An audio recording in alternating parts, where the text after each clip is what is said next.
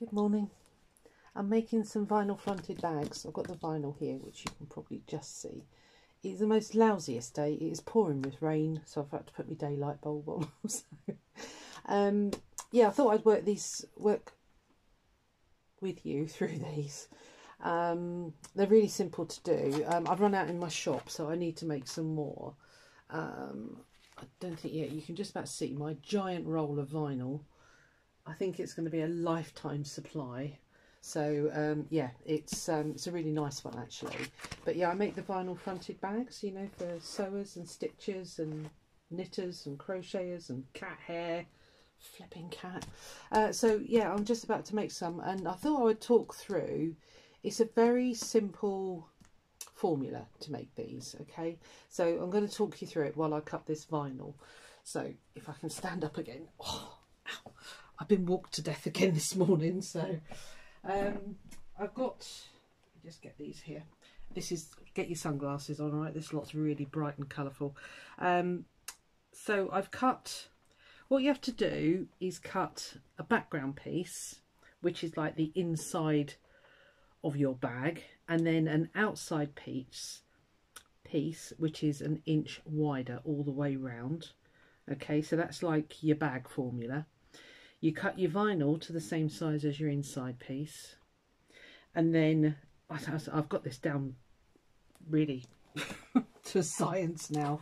I've got a 6-inch wide ruler here, so I cut a piece. Let me see if I can explain this. So whatever the width of your backing fabric is, I cut a piece of, right, hold on, that was wrong. Whatever the width of your inside fabric is, I cut a piece of what the backing fabric's going to be to make the holders for the zips. I'm just not really describing this very well at all, am I? Does that sound right? They're not for that one anyway. I've just been doing all the ironing, that's why it's all a bit messed up at the moment. Yeah, so you need to cut a 6-inch piece of width to the inside measurement here, and then you cut that at 4 inches and 2 inches, and that makes your 2 holders for your zip. It'll all make sense in a minute, I think. And then yeah, so all I need to do now is cut the vinyl, because everything else is cut. Yeah, that's it really. That's kind of all there is, and then you just sew it together, which I'll do with you. So bear with me while I just cut some vinyl, and we'll get cracking. Now I cut it very roughly. It seems a bit wasteful, but I've found it's better to trim it once it's all stitched together than it is to try and cut this vinyl perfectly, in my mind. I've now lost me rotary cutter. Where have you gone? Oh lordy. Oh, it's buried. You're hiding it from me. Rude. So yeah, it's too long here, but I just leave it, and then I've got plenty of wiggle room. I haven't got a faff around. I also cut it a bit wider. It might seem wasteful, but like I say, I've got a massive roll of this stuff, and yeah, so that will go in front of here like so. Probably not all the way up, well, it doesn't go all the way up. And then I'll review this and see if it makes any sense. This bit goes on here up the top, and you put the zip in there. This bit goes on top of the plastic, and you put the zip there, and then you encase the zip in there. I'll show you. It's easier if I show you. I'm not very good at describing things. I just need to cut these to size and I'll be with you. Oh dear, I'm glad you tuned in. Let's keep it together in sets, and then I know I'm going to plonk it on the sewing machine, am I? No, I'll put it on my desk. My room's a tip again already, so I just kind of give up now. I don't know why. I don't even know why I try and keep it tidy. I do like it tidy because it clears my mind, but let me just move this because it weighs a ton. Oh. I bought that roll of vinyl years and years ago. I have made, I won't say hundreds, but I've made a lot of these bags, and it's still going very strong. When it's run out, I won't be making any more because the price of that stuff has gone up exponentially now. So yeah, they'll become collector's pieces maybe.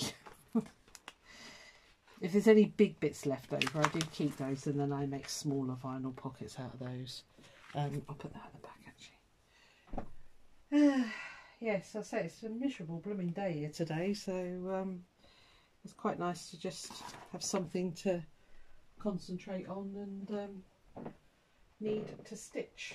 So I thought I'd drag you along with me, because if it's raining, can't move. If it's raining where you are, you're probably sat there bored as well. We did have a nice walk in the woods. It was sort of spitting, it wasn't too bad this morning. So, but I do feel sorry for my two daughters who do the dog walking, because they're out in this all day. Meanwhile, I'm going to be in my nice craft room making bags. I've got a couple of Etsy orders as well, so I need to do those. Oh, sorry, I just bashed you there. You are very precariously balanced on a bookcase, so whatever you do, don't start wriggling around, alright? Because otherwise you'll be on the floor with a headache. Doesn't look straight at all. Are you straight? Should be. Oh, I don't think you are actually. Right, okay, so I need to tidy up the backgrounds here, that's fine. I just kind of picked the designs out of the fabric. As you can see, it's the most glorious bright flowers, and it's going to have that. Oh, it's going to be pretty, very summery. Right, okay, yeah, that's the background fabric. It's like, wow. Lovely, like it. I'm really into brights at the moment, and I'm sure it is because my eyesight is getting worse. So right, let me move this ginormous thing. As you can see, I literally got a lifetime left on here. I've used half of it, believe it or not, so let me just grab that. It is very, very heavy, unfortunately, but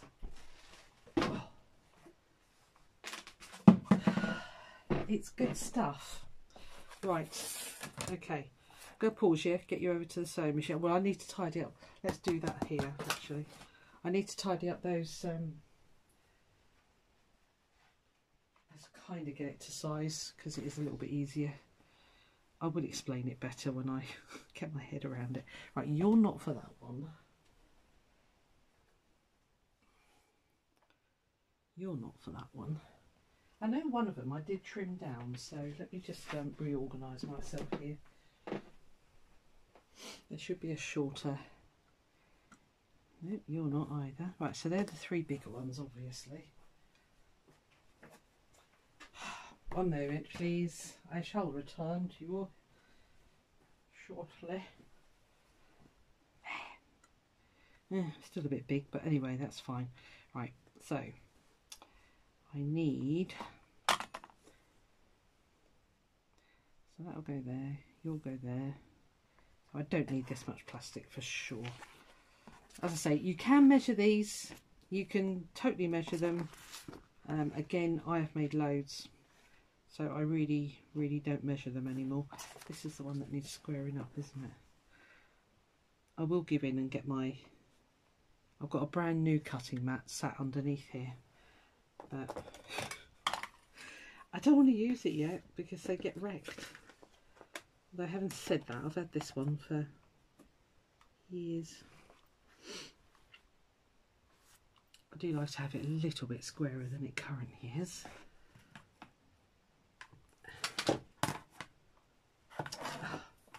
Those sticky feet are all very well and good, but when you want to just slide your ruler on, they're a little bit too sticky. As in, they won't let you move the blooming fabric. The ruler, rather.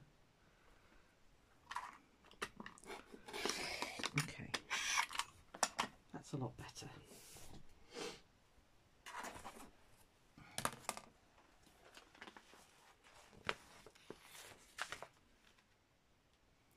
Doesn't need to be that tall, so that can literally go in half.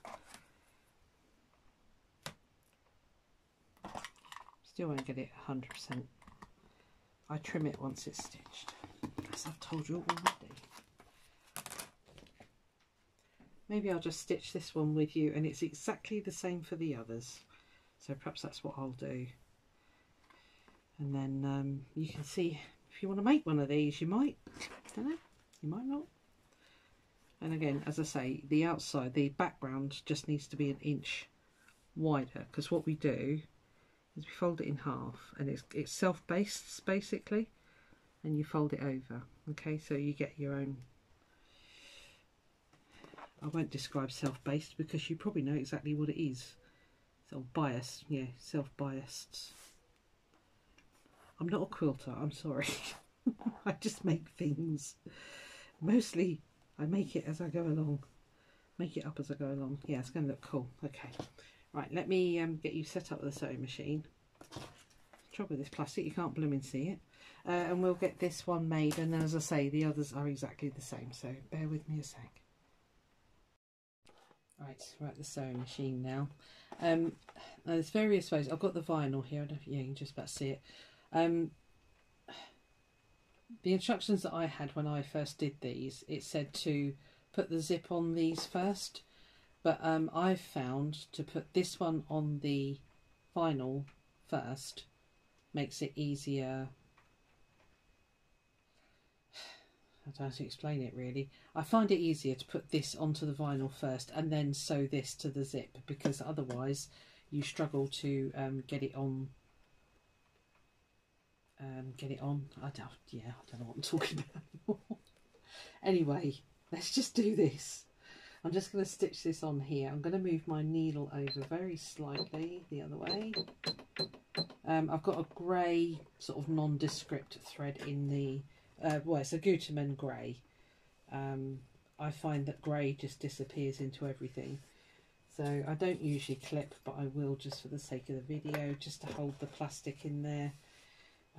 Again, if you put the zip on first, it limits your ability to be able to put clips on, because you'd have the zip and the other bit up the top there in the way. So this is why I do this first. That was the other reason. I couldn't think why.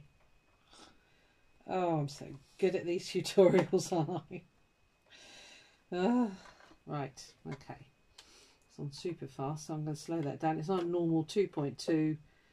I've got the foot of my...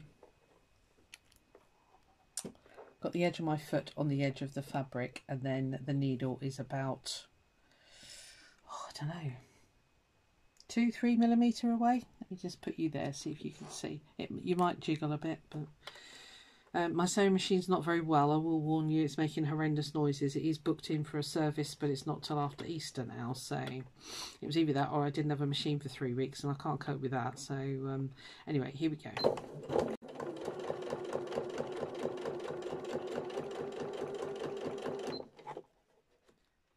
And it does that power surging thing, which drives me nuts, but it's always done it since the day I got it. I don't know why.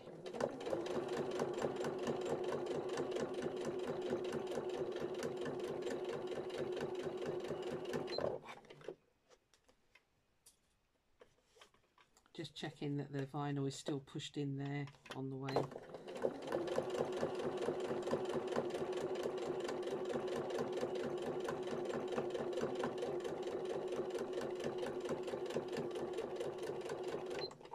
It's quite important to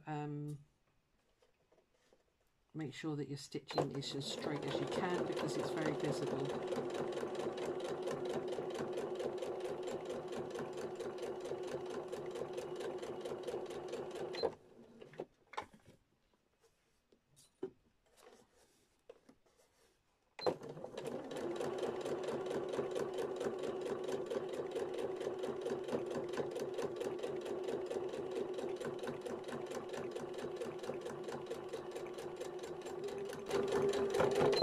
Did you hear the power surge? Honestly, this machine, this is why I'm looking at maybe getting a new one. It's never been right since the day I bought it. So anyway, there we are. There's top stitch there, and it just captures the vinyl inside there, which is what it's meant to do. So, okay, so now we can attach our zip. And it's very simple. Sorry, it's right underneath you, so excuse me for reaching in front of you. Right, I'm going to do 2 orange and 2 bright yellow because they kind of match the fabric. You can choose whether to have your zip opening from the left or the right. It's up to you. This zip is massive, which is why I'm going to try continuous zip because I keep on wasting zip. The trouble is, I know that if I buy one at like 18 inches, I need a 20-inch one, so I tend to buy the biggest ones and then cut them down. And because it is massive, I can actually overlap, have this going beyond. It just makes it a little bit easier to stitch because you're not worried about you don't have to worry about it matching up exactly. So I've just put my zipper foot on. Yeah, but obviously when you come to cut your zip, you must make sure that the head of the zip, that bit, is inside this bit we're about to stitch. I'll show you in a second. So I'm just going to put the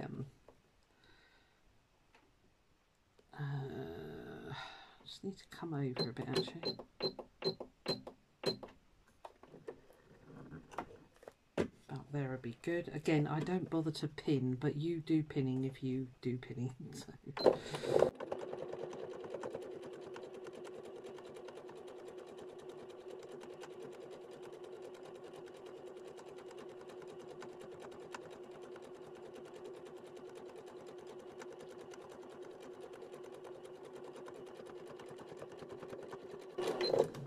Yeah, so the beauty of having the zip too long, you see, I've got plenty of wiggle room here. So, I mean, if you do struggle with zips, that might be something that you want to do, is get a really oversized zip, because you just don't, there's just no worries at all. You just kind of just stitch beyond and then just trim it up in a bit, which is what we're going to do in a moment. So this is the 4-inch bit, and it's folded in and then over again, and that is to, basically it traps the zip this side now. So I'm going to put those over here. It's very awkward to do with the camera going on, of course. Again, pin it if you want to. I tend not to bother.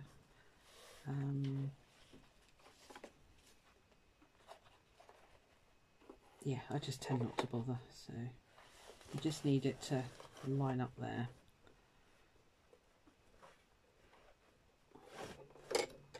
Change my foot to the other side. Oop. No, stay. Thank you. I definitely need to move that over. Okay. I'll just do this slowly. I'll just check that everything's matched up underneath. You can just sort of feel it really, so...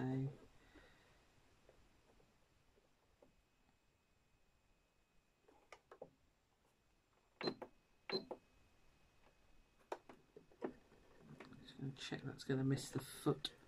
Got a bit of an odd spacing on my machine. It doesn't sort of, I don't know, it's a weird machine.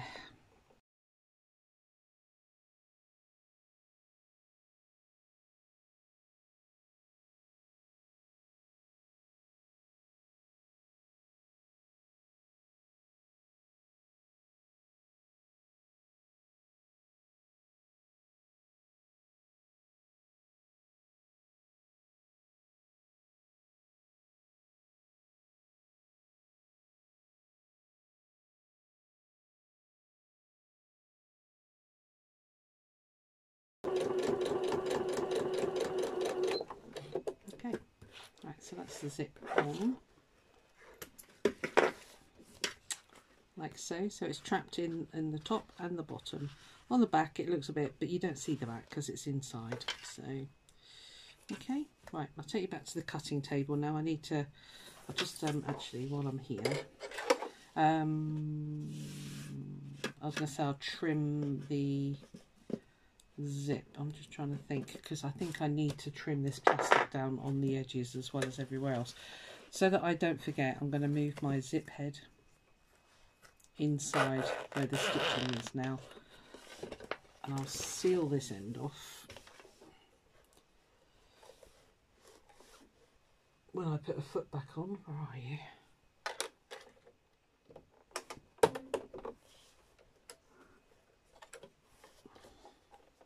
So that I know that's not going to come undone.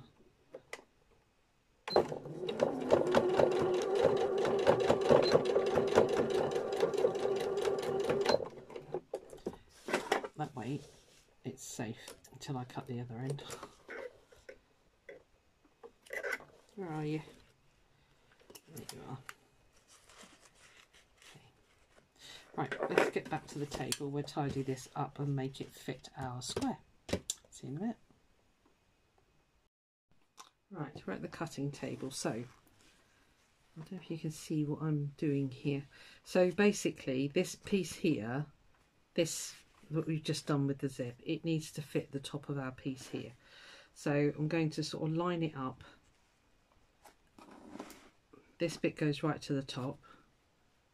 Okay, and then anything beyond this, the underneath bits everywhere. So I need to trim the side of the vinyl, although it's almost not accurate here. In fact, I'll line it up there because that's where I stitched the zip in, or zipped over, you know, stitched over where the zip would undo. So I just need to make sure we're straight up here, and I'm going to whiz down here and across the bottom, and then I know everything's, you know, right. I will sew over the end, this end of the zip, but I'll do that when I do the other bits of stitching. God, I'm not making any sense at all. If you follow this, just let me know if there's anything that I can help you with. Oh dear. Trouble is, I know what I mean, just getting it in the right words. See, this annoys me, wasting all this much zip, but it's what it is at the moment. I don't, I've got the continuous zips, but can I get those flipping heads on? Can I heck? So I need to go and watch a video. Christine's Home Affairs, she just does it, and it just looks so simple, and I don't seem to be able to do it. So I will persevere and keep going like you do. This is not the best angle to be cutting at, but it's fine. Yeah, so unfortunately, I mean, I know you can do things with zips. So before you cut this end, make sure that your head is inside what will become the pouch, okay? But mine is, so I'm just going to trim this very, very slightly. Just get rid of the excess plastic, excess fabric, and excess zip, okay?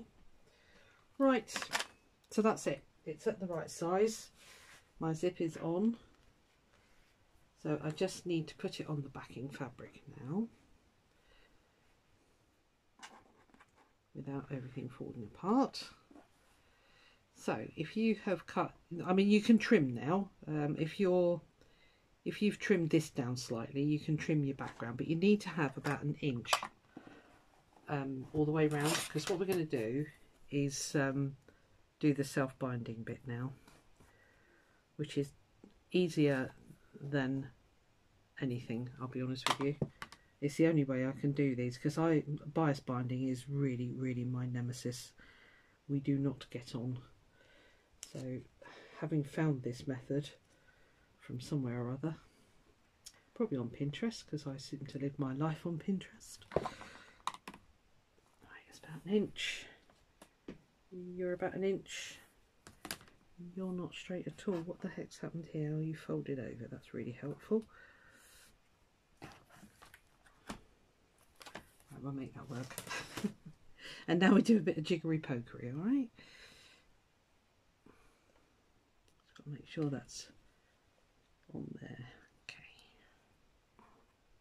Ah, that's why I was lining it up there and it's not.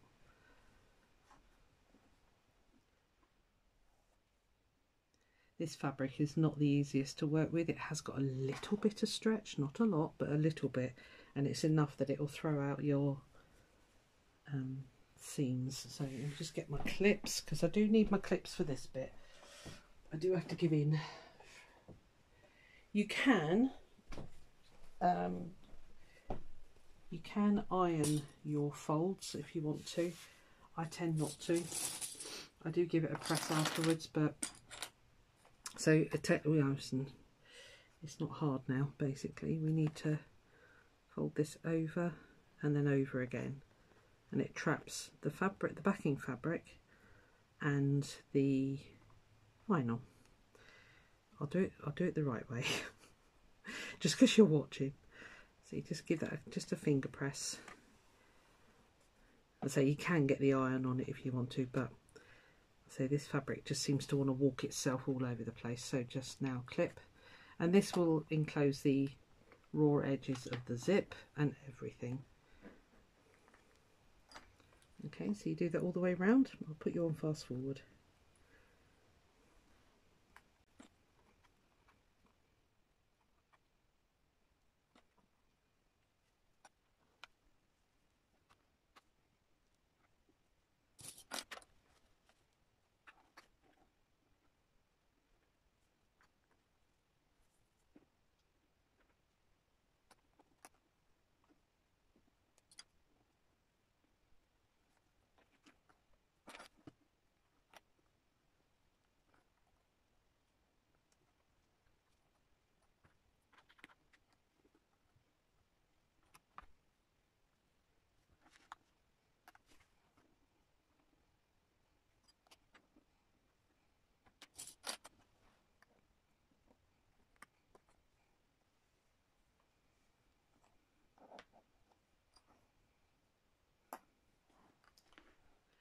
Right, okay, so you can see kind of where we're going to go with this. My zip head is inside now. It's got to be inside because we're going to stitch all the way around. Again, I'll probably speed you up because it's a little bit monotonous. I'm just stitching about, if I can, about 1/8 of an inch away from the edge here, a couple of millimeters, and then I just want to try and get these corners. You can mitre the corners. I don't. I just do a square corner and it works for me. So and I'll get a label put in there as well before I forget. I'll do that at the machine because they're over in my drawer over there. Right, so back to the machine. I'll just put my little label in the top there. So I'm going to whiz around this and put you on a bit of fast forward, so I can just sort of chill out and not worry about boring the life out of you. The glory of this system is, or this way of making these, normally if you're stitching on vinyl you need a Teflon foot, but because the foot actually doesn't really touch the vinyl, it just works really well. So yeah, it's really good. I like this method, and again, I'm not very good at bias binding, so I find this self-binding really useful and easy to do. That seems about right. Okay, so the edge of my foot is on the edge of the fabric here, and I've moved the needle over, so I've got about just over 1/8 of an inch. That'll do. It'll be fine. All I'm doing is trapping the background, the vinyl, and the actual backing fabric all together. That's all that's happening here. See you on the other side.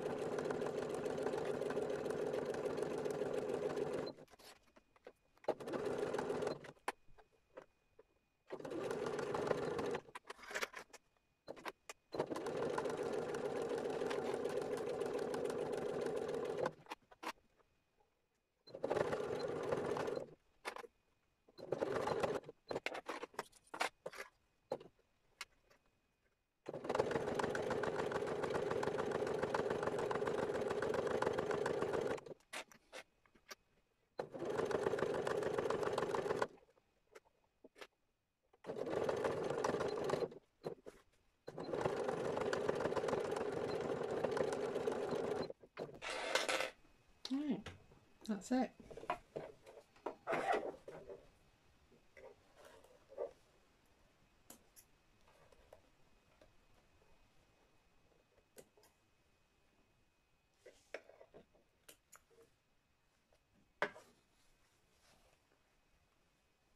Just checking my seams, make sure everything's all right.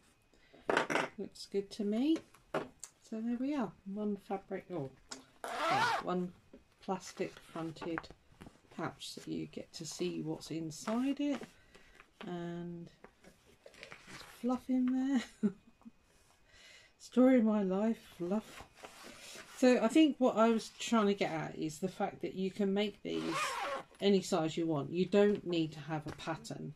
Just, you know, this piece just needs to be an inch bigger than your inside piece, if you were, as it were. So and then that's it. I mean, the rest of it, as I say, this bit at the top is 4 inches folded in half and then folded in again, so it makes like a bias tape, and the bit at the bottom is 2 inches again folded in half and then half again to make a bias tape. And all that is, that one there is to capture the vinyl, and then this one is to capture the top of the zip and to make the top of the pouch, if you like. Yeah, and then obviously zips, you know, you do whatever zips you want really. So here we are. Oh, that was probably as clear as mud. Anyway, I'm going to continue to make the other ones. Yeah, I might do a little bit on the end and just show you the finished ones. Okay, see you in a bit. Right, so we're all stitched. So there's a little one and then 3 bigger ones, 2 with the yellow zips and 1 with orange. So it's taken about 2 hours, I suppose, something like that. They are very bright and sunny and springy, so but they are great little pouches. You can use them as wash bags, you can use them for sewing, crochet, knitting, EPP. I've got one that I use for English paper piecing. My brother's got one that he uses, what do you use it for? Tobacco pouch, because he's a smoker still. Yeah, so they can be anything pouches, I'll be honest with you. These ones ended up, where's my ruler? There it is. They ended up 13 inches by 10 inches ish. Yeah, so they're a great size. As I say, you can get your knitting needles in, you can get your crochet hooks in. I usually then put a little charm on the zip here, because I use these ones with an open eye there, so I put a little charm on with a bulb pin. Yeah, there we are. This one will be a smaller one, it'll be like a sock size. You can put your pens in there, paper, do what you like with them. So there we are. I hope you found that even slightly useful. All I'm trying to get across is the fact that you don't need to do all this measuring. Cut your background fabric to what size you want, and then cut your backing fabric an inch bigger than your front fabric, if that makes sense. And then you need a 6-inch strip, which is exactly the size of your inner fabric. You cut that at 2 inches and 4 inches. The 4 inches makes the top bit, the 2 inches makes the bottom bit that goes onto the vinyl. You cut your vinyl, I mean initially cut it to the size of your inner fabric, and then you can trim it down from there, and then you zip, you know, just to size. And that's it. There we are, all done. I'm going to go and get some lunch because my stomach is growling like mad. So I'll see you on the next one. Bye.